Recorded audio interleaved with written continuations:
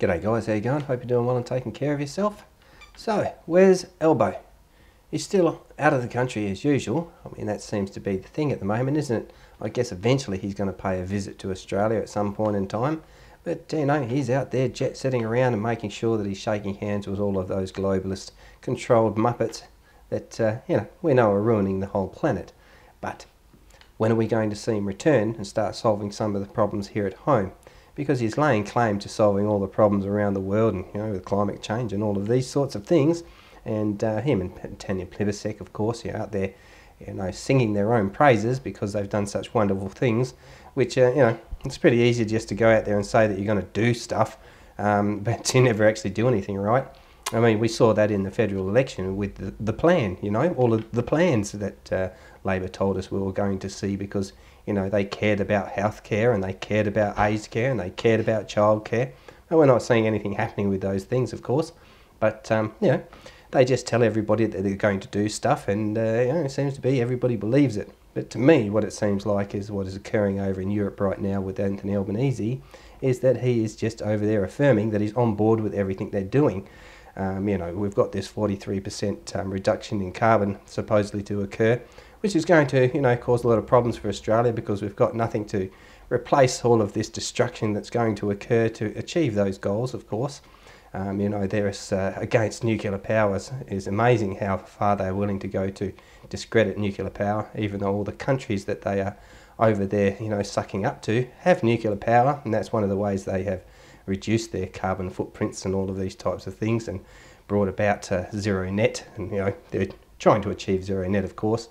But we've seen recently, especially countries like Germany who are putting coal-fired power plants back online because they can't supply enough power, and they're not even in winter at the moment. So what happens in Europe once the real cold comes in and they can't supply power, they're going to have to burn away all that coal just as usual. But Albanese is saying that he's got all these trade agreements going on with the European Union, which might sound good on the surface, but they do come with conditions, and that is if Australia doesn't meet these targets and these promises of zero net and all those sorts of things that comes along with the bogus climate change committee, then there will be sanctions or they will restrict these trades. So essentially what it'll come down to is that the European Union will be controlling the trade agreement, and if Australia doesn't comply, they will switch the tap off. And it's just another way that Australia is being sold out, of course, because we don't have any control over things that we do because we're sold out right from the beginning in the deals, and Albanese is doing exactly that. But so far he's achieved absolutely nothing in this country, as much as Labor and their supporters would like us all to believe. Now, for those people out there who will say that I'm a liberal shill and all this type of stuff, I didn't like Morrison, didn't vote for Morrison, didn't support Morrison or the Morrison government in any way. I don't particularly agree with the left-to-right paradigm at all. They're all, a bunch of monkeys that are running around singing the same tune anyway.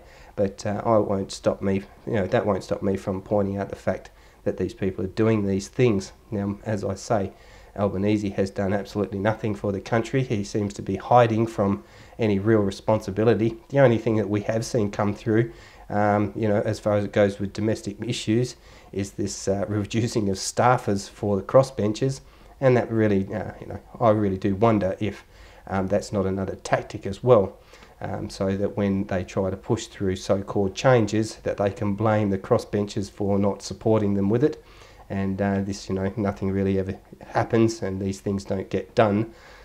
So it's like they're creating a scapegoat, because the crossbenchers have already said that they're going to block new policy and bills and things like that because they're not happy about having their staff cut. And I expect, they should be unhappy about it because no doubt it is quite hard to keep a track of everything that the government is pushing through. Malcolm Roberts had a video out recently showing all the paperwork that they have to go through. And obviously, one person can't go through all of that stuff. But, there's always a tactic or a ploy or something they're up to when they do these things.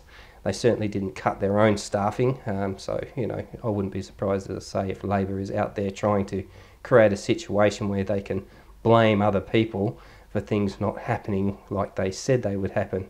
Now, there's also the fact that Labor did say that they were going to reduce the cost of living and they were going to reduce power costs, which, you know, has completely not happened, and no plan has been shown. Although we have seen, you know, Labor come out and tell us that we'll have to accept this inflation that we've been seeing, and that is going to get a lot worse before the end of the year, and before it gets better, they say. But obviously they've got no real plan to stop these things happening, and this is why we see the banks starting to step in and put things like interest rates up. Interest rates have gone up really quite rapidly, over 1% increase just today. I think it was yesterday or today. Over 1% increase in mortgage rates, so they're starting to screw the thumbs down on people when it comes to their mortgages, and this is quite a significant amount. You're looking at about a 5% interest rate on a fixed mortgage at the moment, between 5 and 6% it is.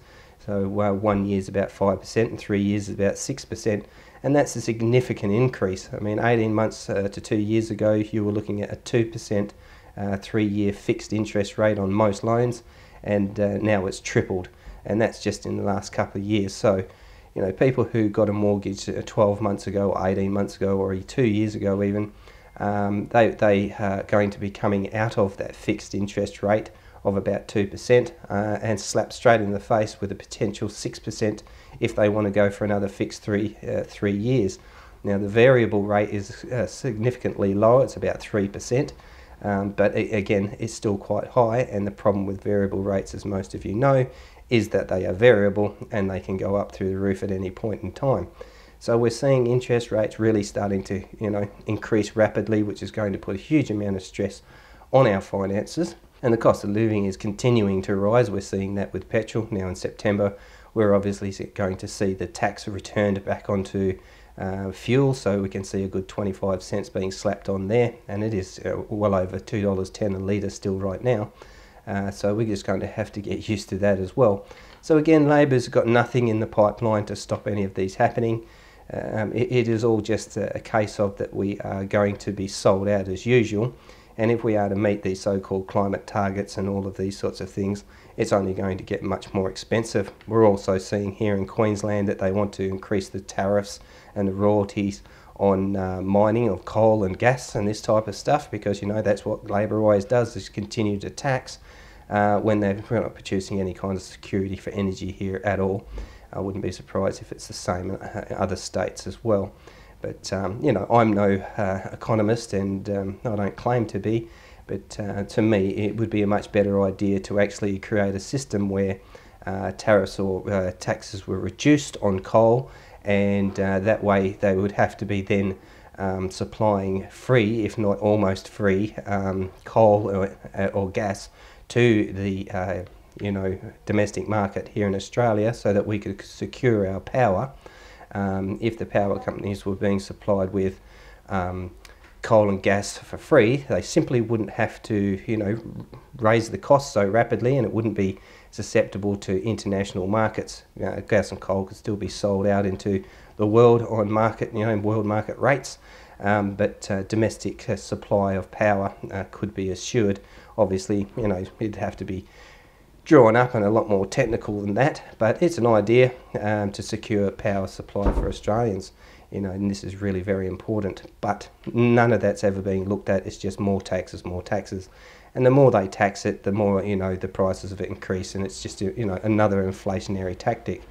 And there's also the fact that the federal government is saying that they're going to hand out more money when it comes to family tax benefits. There's going to be an increase on that, so there's more money being dished out and shelled out.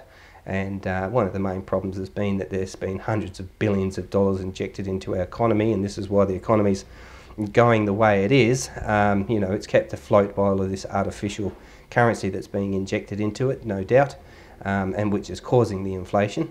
So obviously if you keep pumping more money into it, yes, you will keep the economy afloat. However, inflation will continue along the way.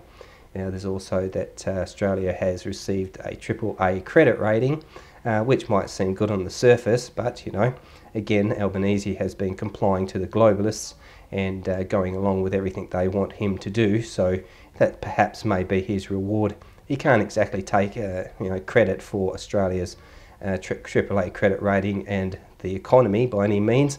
He doesn't want to take responsibility for all of the things that are causing the problems in Australia, so there's no way he can possibly take credit for our good or strong economy. But as I've said, our strong economy is based simply on the fact that we've been injecting gigantic amounts of money into it. And when you stop injecting that money, obviously the economy is going to start to falter. But the list of things that are going wrong here in Australia at the moment is just growing every day. We're seeing shortages of workers. We've seen this teacher strikes and this type of stuff, and they're saying there's a shortage of workers in aged care, and on it goes, and that there's supposedly hundreds of thousands of jobs that are not being filled, and the answer is that we import people again. So there's another problem right there. We're going to bring in people from overseas to fill jobs here in Australia, and we know that a lot of the pressures that have been put on jobs here in Australia has been the fact that people didn't want to comply with the mandates that were being forced down our throats, and they've chosen to leave that profession as whatever it may have been, and find something else, and they're not willing to go back into that previous profession. So we've got a shortage of things like nurses and teachers and aged care workers and childcare workers and this type of stuff. But it's not just limited to that. It's across all sectors and all industries where there's a shortage of people, because they were not willing to comply to the mandates. So the governments have started to say that they think they should fill these positions with overseas workers, which in turn is going to put more pressure on our housing sector that is already exploding and bursting at the seams. There's been talk that the housing sector is starting to decrease in value and to drop in price for houses, but that's not in any way going to increase the number of houses available. That is for sure. If you start bringing in migrant workers to fill jobs, then you're going to increase the problem on the low income sector when it comes to rental properties, because these people aren't going to walk in the country and buy a house by any means. They're going to go straight into the rental sector, and as we've seen here in Queensland, there's tens of thousands of people struggling to get basic accommodation, and it's causing them to do all sorts of radical moves, and people living in their cars and tents and things like this just to get through. But the government is again not doing anything to curb these problems. We're just seeing more and more of the same of what's been occurring over the last few years. More reckless spending. Here in Queensland, they're talking about spending another $25 billion supposedly on schools and medical facilities that they probably won't be able to staff unless they bring in people from overseas, of course. So we're going to have all sorts of problems there. So, but we're not really taking care of the real problems, which is the cost of living in Australia is breaking people's budgets and breaking people's lives, and one of the biggest stresses on any marriage and family has always been finances, and it is one of the greatest factors that causes the most stress in a family and a marriage and causes divorces and things like that, is financial hardship.